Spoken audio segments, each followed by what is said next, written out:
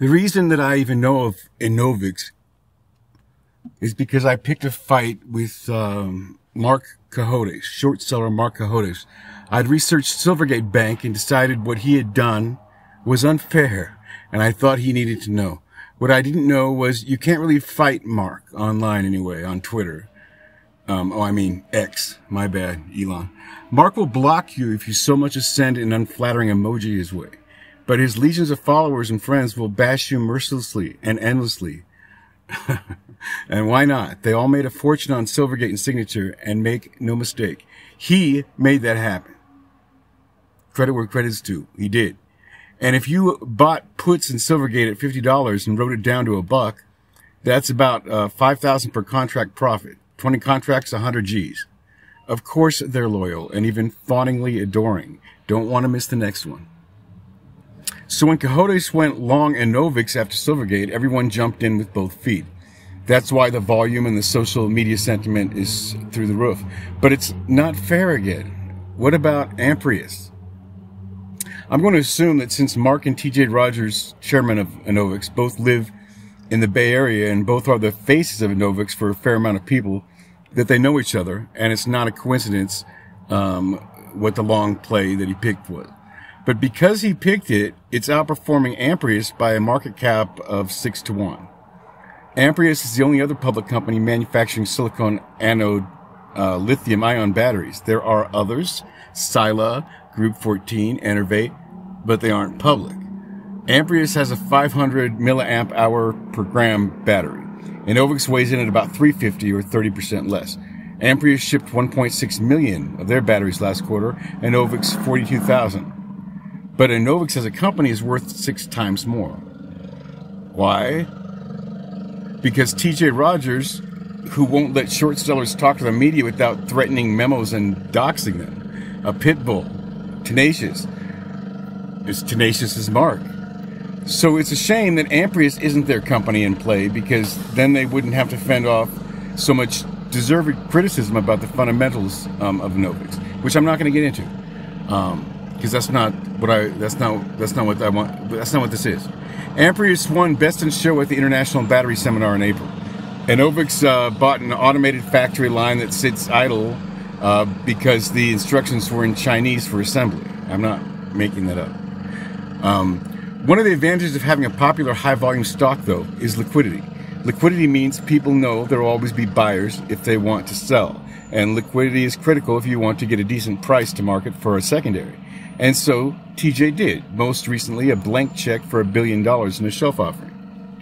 What are the plans for that money? Operational, one can only surmise, with $100 million out the door for Fab 2 to YBS and $58 million a year in R&D and a negative cash flow of $100 million plus. That's an issue that's going to keep coming up. And while pouring all that money into Malaysia and auto lines, there's Amprius right down the road in Fremont. They're churning out 1.6 million in batteries last quarter, delivered, and over 100% revenue increase over the same quarter in 2022. Surely that's worth more than 10 Enovix's. Revenue-wise, it is. But their market cap is under $500 million. Amprius, the ugly but productive stepchild. Enovix is around $3 billion. And then there's that $1 billion shelf offering. I had started this research to bag on Mark Cajotes and ruffle his minions. But what would I say? Short Enovix? That would be dumb. TJ Rogers, Mark Cajotes, and friends have proven that they matter more than fundamentals. So what's my argument?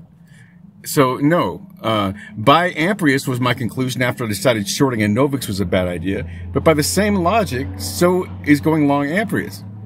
If shorting Enovix is bad because TJ Rogers, Mark Cajotes, et al., then so is going long Amprius because they don't have that, and their competitor does. So that it doesn't matter. You know, it's the same dangerous game, is what I'm saying. So that can't be my conclusion here either. And then it hit me. Don't attack anyone, and don't advise anyone anything. Don't advise anyone to go long or short, either one of them. My conclusion on this research is going to be different. It's not going to be a conclusion of buy this or don't buy this or short this or don't short that. I want to be a bringer of peace.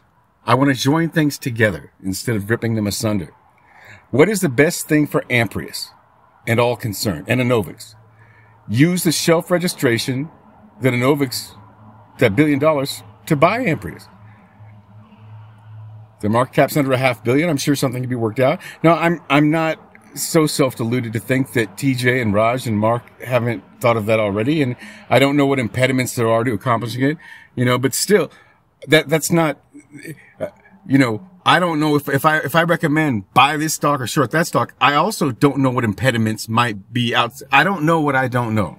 You see what I'm saying? So it's the same issue. So I'm coming up with a conclusion with a caveat, as all conclusions should have, but with someone doing analysis on a company stock, is that, of course, there's going to be things, unknown unknowns, and we can't speak to those, by definition. So I'm left with a sense, after all this research and contemplation on what's going on here, that the conclusion to arrive at is, not to short or buy anything, but rather to suggest that the team of TJ and Mark, who can make any stock successful, bring in the most successful silicon anode lithium ion battery manufacturer, and in doing so silence many critics on the tech of Enovix. And maybe, just maybe, there will be not just a power tag team of stock hype, but a company behind it that is truly the best in that industry. And so it'll be firing on all cylinders, and the sky's the limit, and maybe I'll go long. Not advice to anyone. Make your own trading decisions. I may just go long both companies just in case the existing synergies do result in a union. And that's the long and the short of it.